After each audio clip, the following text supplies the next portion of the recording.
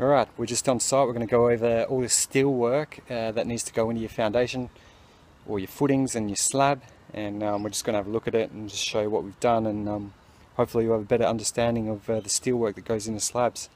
We've had the engineer come out and have a look at this, so it's all been given the go-ahead, so I'll show you what you've done and just run through the different items.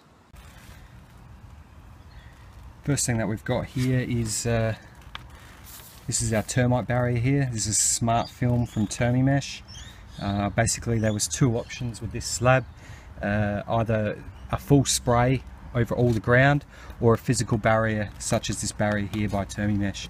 I've gone for the physical barrier, that way we've got no chemicals being sprayed on the property. Alright, this is a ligature. Try and get a good view of it. That's an M8. There's an M6 or an M8. That basically means it's 8mm. You can see that it's tied off. This one's got a rebate in it, for a rebate for our bricks. And you can see that we've got, as per our engineering detail, our bars at all the points listed. So this had 2 top and 3 bottom, tied off with ties. That's a N16 bar, and you can see that it's running all the way across. On the top section here, we've got our slab mesh. What you'll notice about this is, so we've run, you know, the horizontal bit here goes parallel with that beam on top and gets tied to it, so that you don't just have these bits coming across, you actually run that next to that.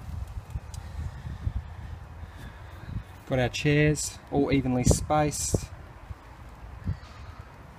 Just lifting that slab, making sure that we keep 40mm of cover from all our metalwork. If you don't have 40mm of cover, it is possible that you know, especially if you're in salty places, that the steel could rust.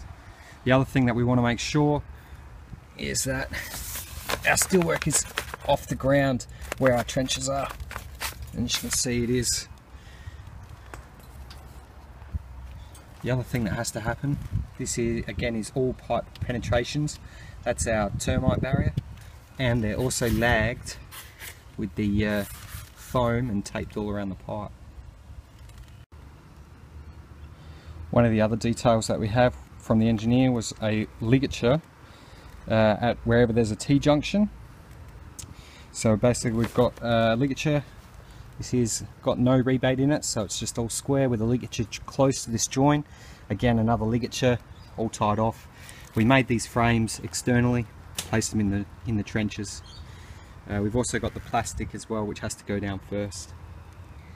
Any penetrations in that plastic need to be taped up. Something else on the ligatures, they are custom made. So basically this is a 300mm trench. So inside a 300mm trench goes a 200mm ligature, gives us 50mm cover each side and 40mm cover top and bottom, or it's literally 100mm less than whatever the depth of our trench is. It's 100mm less. So this is 400 by 200, so that gives us a 300 by 200 ligature. Basically you just ring up the Yankos and they custom make every ligature for you, and you can even see we've had to order in a few more, and that one's slightly different from this one. Just show you here, we've got a corner bar. It's running top and bottom, going 500mm back.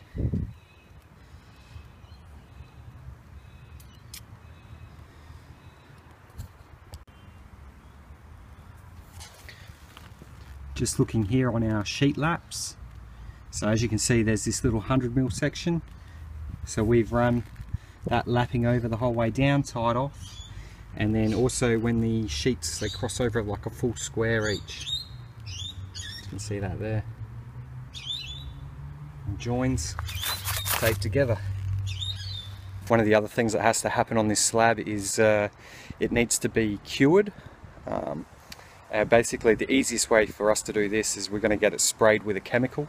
I've rang up Termimesh, the same people that did the the physical barrier there. They'll seal the slab for us, so rather than running plastic out and spraying it with water, keeping it covered for 7 days, we're just going to spray it with this chemical after the slab's being poured tomorrow, and yeah, that'll be our slab cured.